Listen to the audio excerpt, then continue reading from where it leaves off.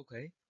After we talked about spinodal decomposition, let's now compare spinodal decomposition with the more common nucleation and growth process for the same types of solid-state transformations such as precipitation. So this table compares nucleation growth in the middle column versus spinodal decomposition in the right column in different aspects. Okay, and let's look at them one by one. The second row lists the free energy versus composition curve.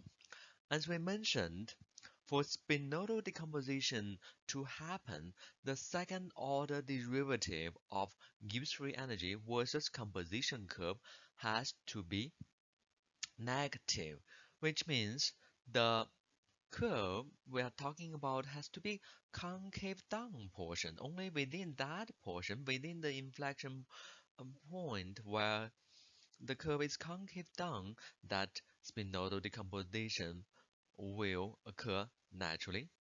On the other hand, for nucleation growth, it typically outside of the inflection points and in the section that the second order derivative of Gibbs free energy versus composition is positive or concave up sections. That's what we discussed before.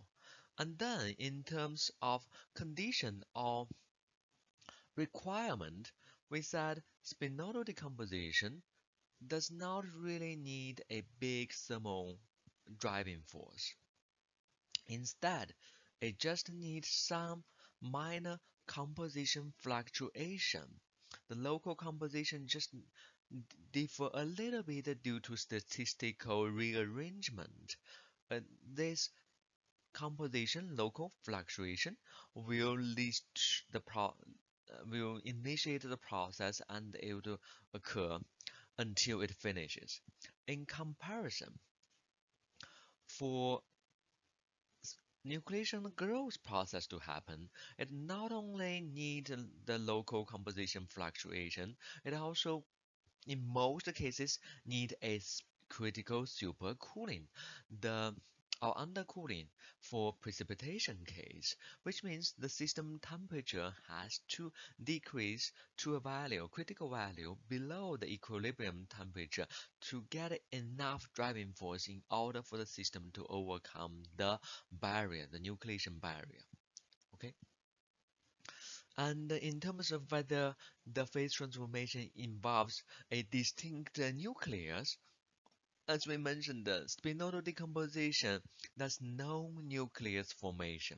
At the very beginning stage, you cannot really tell what part is a new phase and what part is the matrix or host phase. Well, for nucleation growth process, the new phase formed it's very different from the matrix or the host, and you can easily tell, okay, certain portion would be nucleus, okay? And in terms of the composition change from the matrix to the new phase, spinodal decomposition, as we just said, there's no real nucleus formation, and the composition change from the host to the two related in the new phase are very, very small. Initially, at the very beginning, it's just almost impossible to tell the difference. While for nucleation growth, the new phase formed quite often has a very, very different composition from the matrix or the host material. And in terms of the structural change from the matrix to the new phase, spinodal decomposition at the beginning stage, there's essentially no structural change. The two related phases must have the same crystal structure. The only difference comes from a very slight difference in terms of lattice parameter. Uh, which is very, very small. That's why we say essentially no change in structure. But for the nucleation growth process, the new nucleus or the precipitate that formed out of from the matrix quite often has very different lattice parameter, and in many cases also have very different crystal structure from the host or the matrix phase. And then, in terms of the existence of interface, distinct interface, for nucleation, for nucleation and growth process, the interface is very distinct or very sharp between the matrix phase and the new phase or precipitate phase that formed, while for spinodal decomposition, the interface is diffuse and not really well defined. You find a gradual transition from one region to the other region, and it's difficult to pinpoint where it exactly is, or even its existence at the very beginning. In terms of direction of diffusion, as we mentioned earlier, for spinodal decomposition, it involves uphill diffusion, which means the solute atom would prefer to go from low concentration region to the high concentration region. Well, for nucleation growth process, the within the same phase, the diffusion is always downhill from high concentration to low concentration region.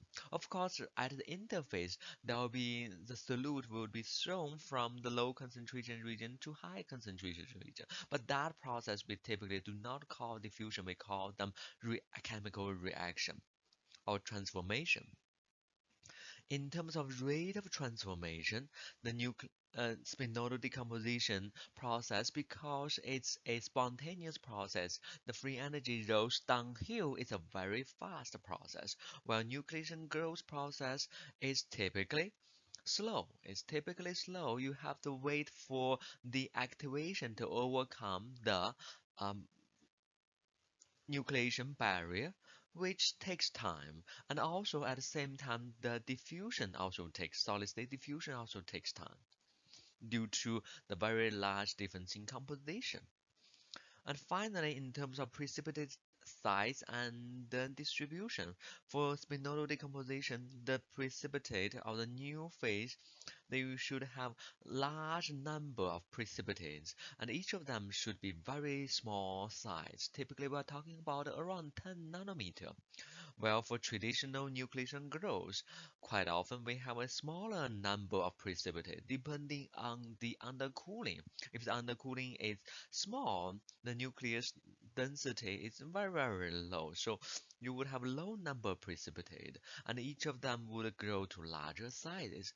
Of course, you may run into the situation that you have a very large undercooling, and under those conditions, you may have large number of precipitate with smaller sizes. Okay, so this table nicely summarizes the difference between spinodal decomposition and the versus nucleation growth as two different ways to achieve solid state transformation, such as precipitation in solid state. Okay.